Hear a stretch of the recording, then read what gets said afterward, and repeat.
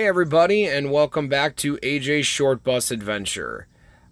Today I'm going to be walking you through how to do the front end brake job on a 2005 E450 Super Duty short bus. Now keep in mind, I am not a licensed mechanic. I did do a lot of research prior to this, and I've been working on cars for a vast majority of my life. So I was completely comfortable with doing a project like this. If you've never worked on a car before and are about to tackle this job, I highly recommend having a licensed mechanic come and help you, or somebody who does have experience doing said work. This is actually the side of the bus that was giving me the most problems.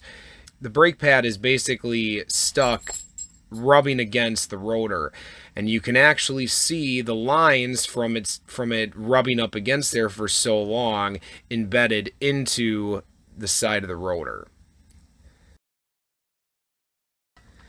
Now what I'm showing here is how much of a pain it is to try to get these bolts off with just a ratchet and a socket. It is extremely difficult. I highly recommend purchasing an impact wrench. That is what I did. I bought a Bauer impact wrench from Harbor Freight for $79.99, and it was one of the best investments I ever made. Right here you can see I'm turning the wheel for it because it's a little bit large and I needed more room to be able to get the impact wrench behind the wheel and get those two bolts out. There are 4 bolts on the inside of the caliper. 2 of them are hex screws, and 2 of them have socket heads on the top. The hex screws will not fit socket heads, so if it's not going on, you're probably on the wrong one. What I'm doing here right now is taking the 3rd bolt off after I remove the caliper. There is a 3rd bolt that holds the tube that goes to the caliper. That's where the brake fluid comes in. I have to pop that off because I'm just going to be replacing the whole caliper and rotor. Inside the center of the rotor is a little cotter pin, and behind that is a little bolt. Don't be alarmed when you take that bolt off. You're probably not going to even need to loosen it. I just took it off with my fingertips.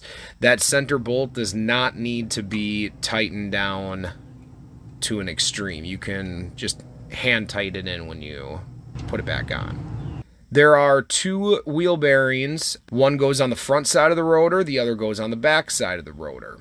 It's easiest to put the back side on first, and there's a little seal that goes over the back side of the rotor to keep that wheel bearing in. So when I bought the parts from AutoZone, the man behind the counter had told me the best way about putting the grease on the wheel bearings is to just put a huge pile in your hand and roll the wheel bearing through it and just really coat that wheel bearing with grease. I used a high heat resistant wheel bearing grease for mine. You're going to want to do the same because these parts will get hot, especially when you're driving a lot.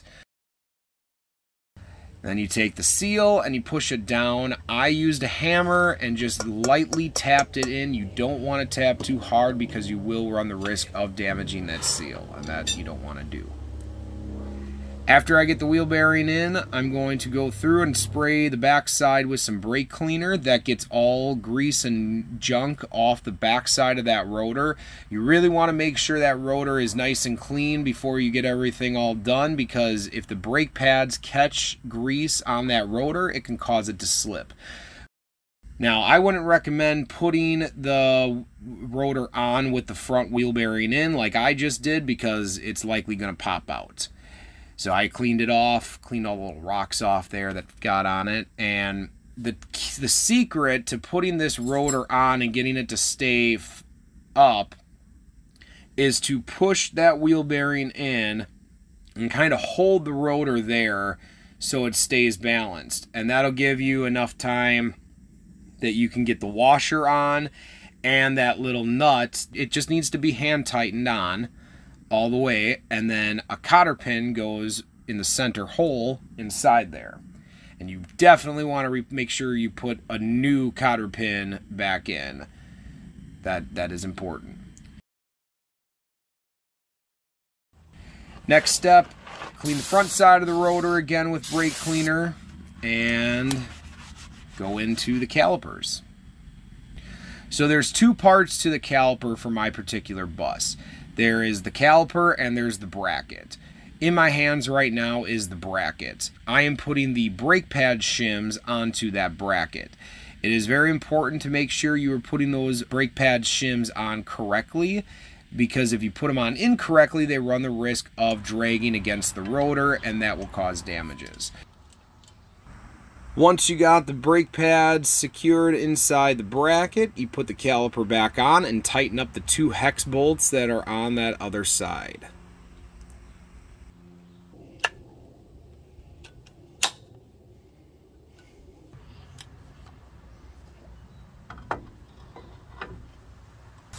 Tighten those 2 bolts up and put the brake line back on. Make sure that's tight.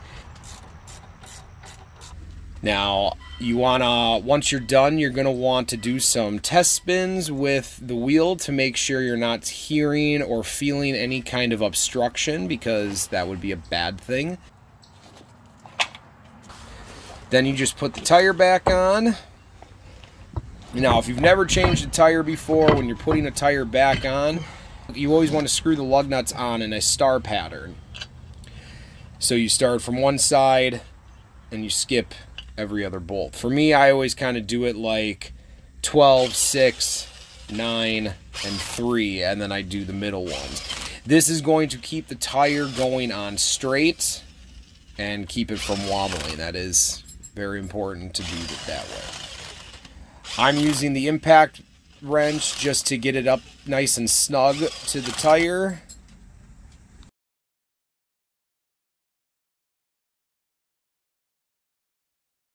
And then you're going to want to lower your vehicle slowly. You don't want to just drop it, because that's not good for any of the parts that your bus sits on or your vehicle sits on. And then you just want to go through and tighten the lug nuts and just give them one more turn to the right and make sure they are nice and tight and not going to slide off on you while you're driving. Thank you all for checking out the video on how to change your front brakes on an E450 Ford Super Duty short bus. I hope you guys enjoyed the video. If there's anything you would like me to change in the upcoming how-to videos, please let me know. I will try to have more camera footage, better camera angles to be more specific than it was this time. And feel free to subscribe to our channel to stay up to date on all of our latest adventures, as well as some plenty of do-it-yourself type of videos.